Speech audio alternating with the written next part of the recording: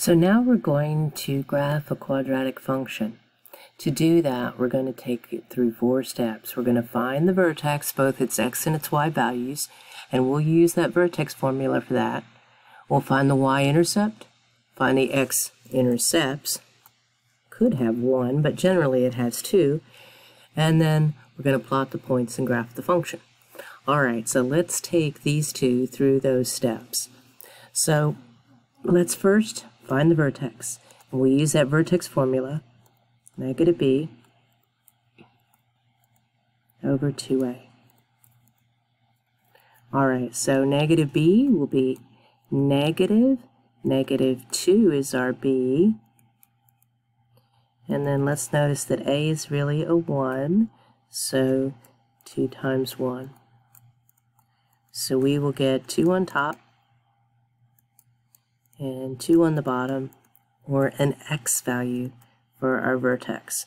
Now we still have to find the y value. Don't forget to get the y value, because then otherwise you just don't know where to plot it. Oops, I didn't mean to do that.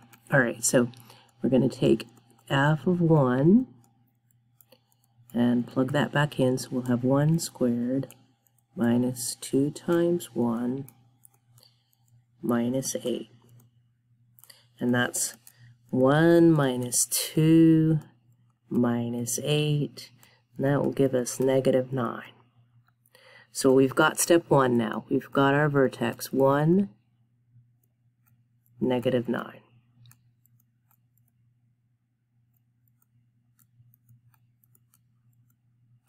Now, let's go to step 2, find the y-intercept. And I'm going to write a little quickie here. 0, C. Okay, so, well, that's nice if we think about this being A, this is B, this is C. So our y-intercept is 0C. Now we could just put a 0 into our x's and find the answer that way, but this is the quick way. When we put zeros into our x's, they go away and we get negative 8. So notice that's the C. So our y-intercept is 0, negative 8. X-intercepts, though, are a little harder. We've got to take the whole thing and set it to 0 and solve. And I probably need to give myself a lot more room here. So let me do that. Let's see if I can't just move that down. Okay. All right, so let's set this to 0. This factors nicely, factors of negative 8 that add to give us negative 2 are x minus 4 and x plus 2. Set those to 0.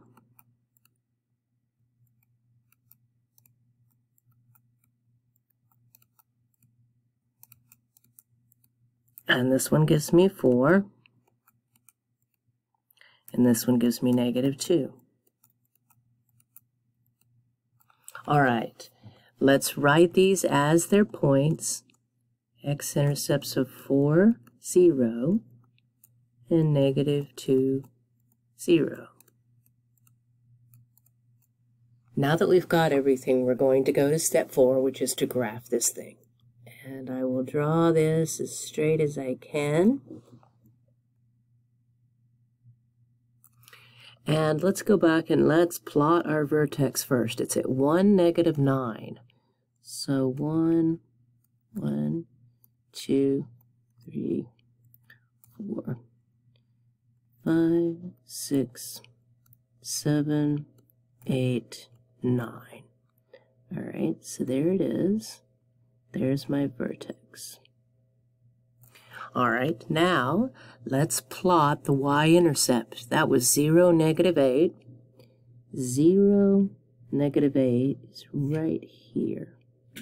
All right, now, remember in our last video we were doing axes of symmetry, and they are always dotted lines that go through the vertex.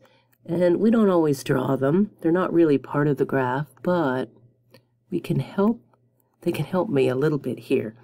Let me go back to I'm going to put a couple more tick marks on the x-axis here. Make sure that they're evenly spaced, the same amount of space or approximately that I used before. All right, now, the sides of the graph are always symmetric to their axis of symmetry. So the distance from here to here, if I go a little bit over this way, there should be another point approximately the same distance away from that dotted line. So I've got another point just by symmetry across the axis of symmetry. And now let's plot 4, 0, which is here, and negative 2, 0. And notice that if I connect this into my parabola, the parabola, well, other than the fact that I didn't draw very straight, looks very symmetric across that line, that axis of symmetry right there. And if it doesn't look symmetric after you plot all your points, you know you've made a mistake somewhere. So let's look at a second one. Take it through our same steps. So we have this function here. Let's begin by finding its vertex. So negative b over 2a. So negative b is negative 6. So we have negative 6. A is a negative 1. 2 times negative 1. So on the top, we get positive 6. On the bottom, we get negative 2. That gives us an x value of negative 3. Now don't forget, we have to plug this back in to get our y value. So f of negative 3 is negative 3. Be careful that you leave that negative out in front of that x squared when you plug in. Negative 6 times negative 3 and minus 8. So when I square this negative 3, it's 9, but there's a minus sign in front of it, so it's a negative 9. And then negative 6 times negative 3 is plus 18, minus 8. All right, so negative 9 and 18 is 9, and 9 minus 8 is 1. So this vertex is at negative 3, 1. Whoops, there we go. All right, next, let's find the y-intercept. Well, sitting right there, 0, negative 8. And then, let's find our x-intercepts by setting the whole thing to 0.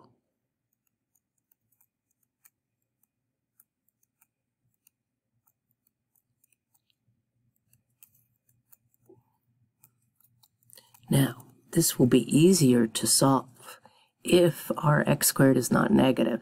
So let's multiply through by a negative 1. When we do that, it'll change the sign of everything.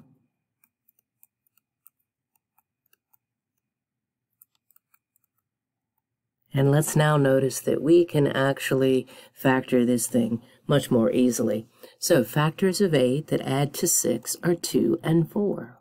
So we'll have x plus 2 and x plus 4. Set those to 0.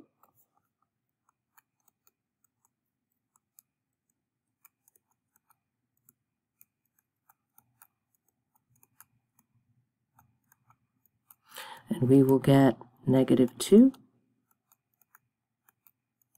and negative 4. Now let's remember to write those as their points. So this is negative 2, 0, and this is negative 4, 0. Now that we've got all of that, we're going to graph this thing. So I guess I'm going to have to put it here because I'm running out of room. Okay, now go back to the vertex. It's negative 3, 1. So let's plot negative 3, 1 will be right here. While I'm at it, I'll go ahead and put that little axis of symmetry running through it. Vertical line that's dotted. Not really part of the graph, but it helps us to draw a little bit. Okay, now I'm going to go back and put my y-intercept 0, negative 8. 0, negative 8. 1, 2, 3, 4, 5, 6, 7, 8. Right here. Now, we'll just sort of estimate how far this is from that dotted line and go to the other side, about the same distance away. Maybe right about there is another point. All right. Now, lastly, let's plot negative 2, 0. That's right here. And negative 4, 0. I'll just put another tick mark on there. It's going to be right here. And here's our parabola. It's a downward parabola.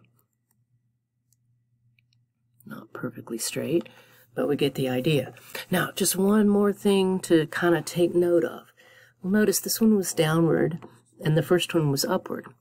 And we can tell if it's going to go up or down by the fact that there'll be a negative number, and it doesn't have to be just negative 1, just any negative number in front of x squared will make our parabola turn downward. A positive number in front of x squared will make our parabola turn upward. So you can kind of look at that before you start graphing to see which direction your parabola is going to end up going.